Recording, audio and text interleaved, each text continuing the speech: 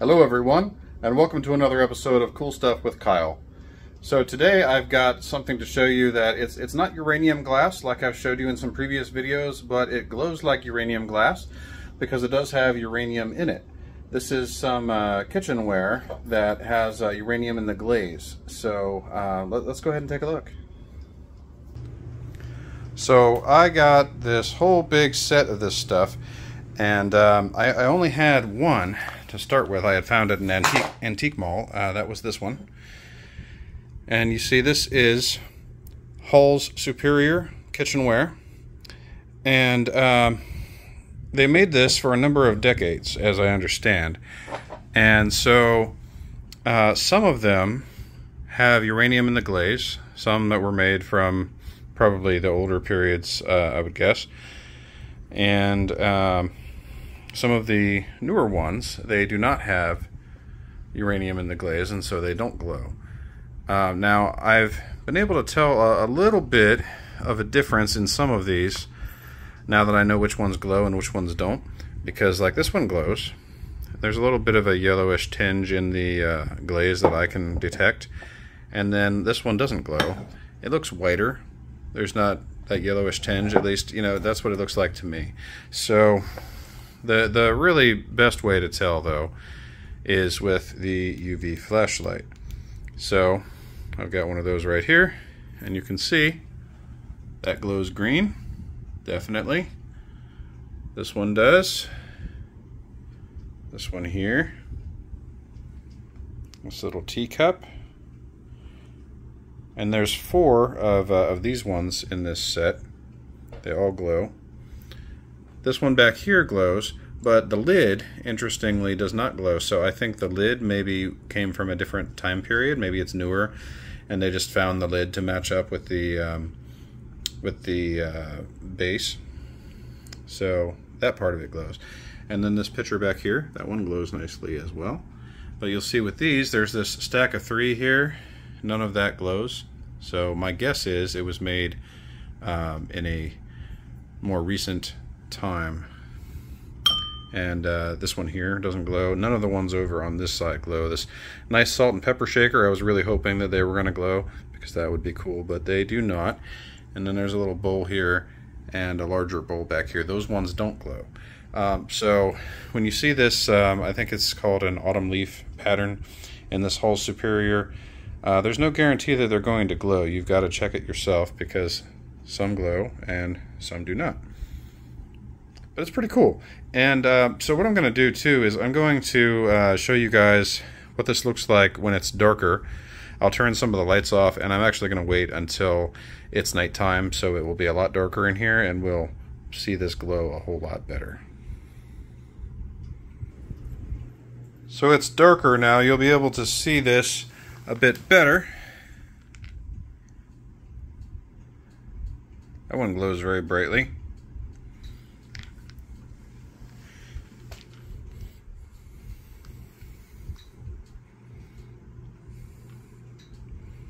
Now you notice the lid on this one doesn't glow, so I don't know if it was if the lid was replaced more recently, or if it was just made that way. And I think also on this pitcher, or no, actually the lid does glow on the pitcher, so I take that back. But it does not glow definitely on this one. Now, I will tell you that another way I can tell that these have uranium in the glaze, because there are other things other than uranium that glow under UV, but let me show you something. This is a Geiger counter, and it's measuring right now my background radiation, which is around 13, 14 counts per minute, CPM. So it's actually it's been on for several minutes, and it may be reading slightly higher now that I moved it over here by the table, because I've had these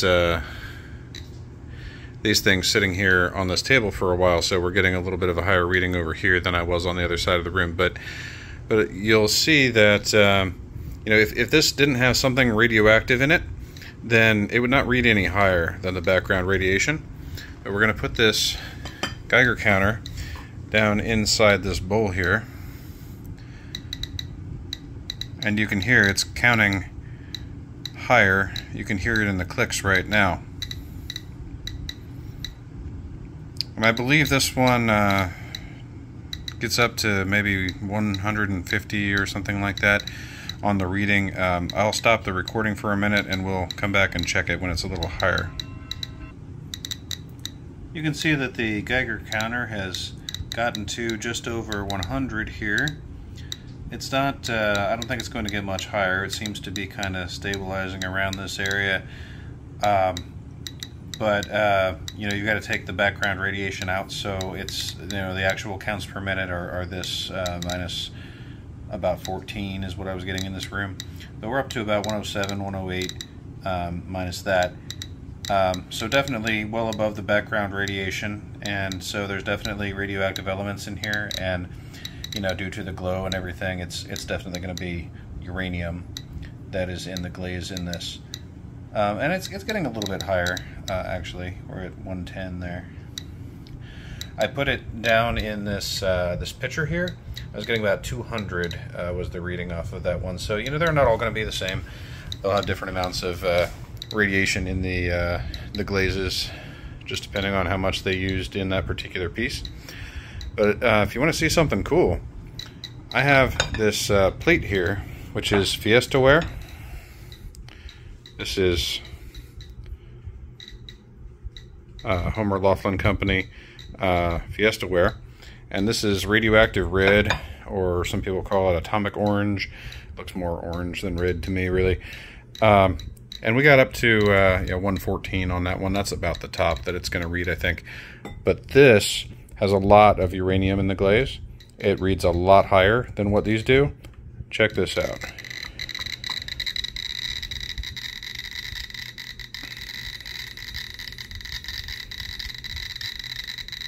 Now I'm going to let this read for a few minutes, and then I'll show you how high it gets. It's pretty crazy.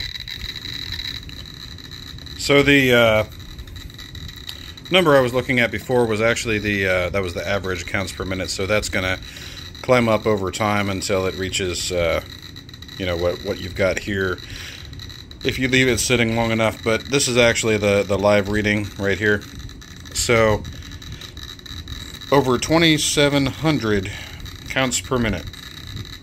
Yeah, I mean that's unbelievably higher than what we were seeing on the on these other things. So much more uranium in here than in those.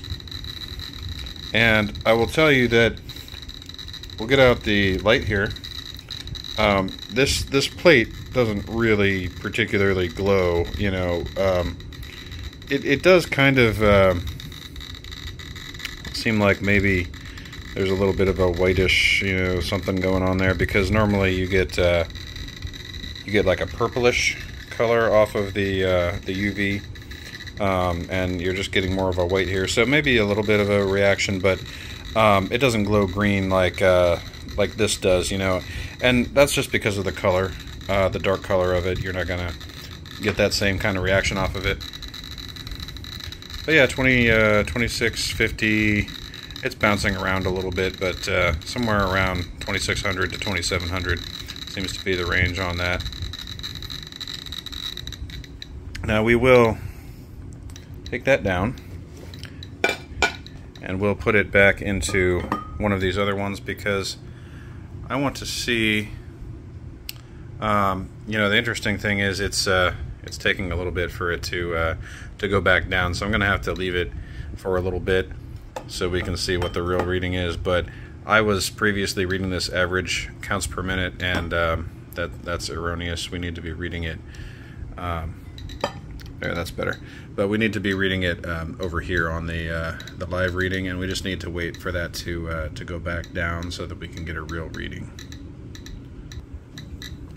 Okay, so now again, we want to be looking over here on the left side, counts per minute. So we're up to 180, back down to 171, back up to 170 for a second there, back down to 160. So we're just kind of waiting for it to stabilize a little bit so that we can get a pretty good idea of what the actual reading is here.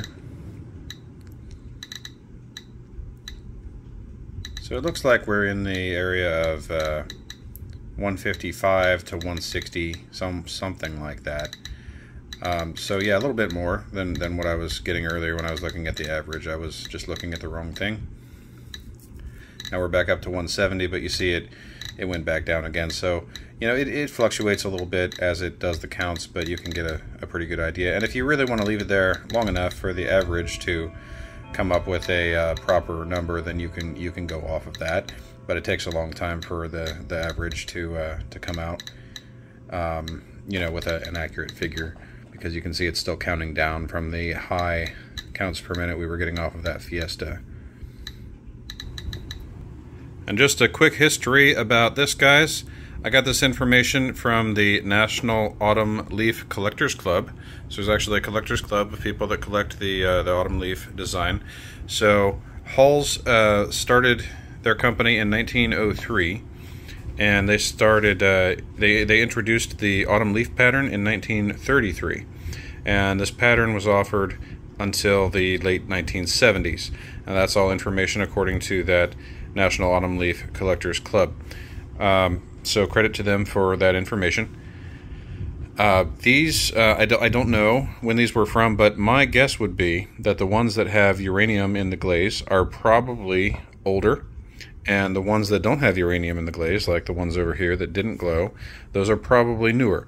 The reason for that is because usually uranium was put in glazes and into things like uranium glass for pigmentation. They did it usually to get a certain color out of it, and they found out later that they didn't need uranium to produce those colors. They could produce those with other safer pigments, and they didn't really, you know, at some point they were like, you know, we don't really need to be working with uranium because, you know, people that have to work with the uranium, it could be a little bit dangerous for them, and so they found safer glazes to use. And these ones that don't glow here, these are, like I said, probably, my guess, the newer ones that don't have the uranium, and these are, again, my guess, probably older.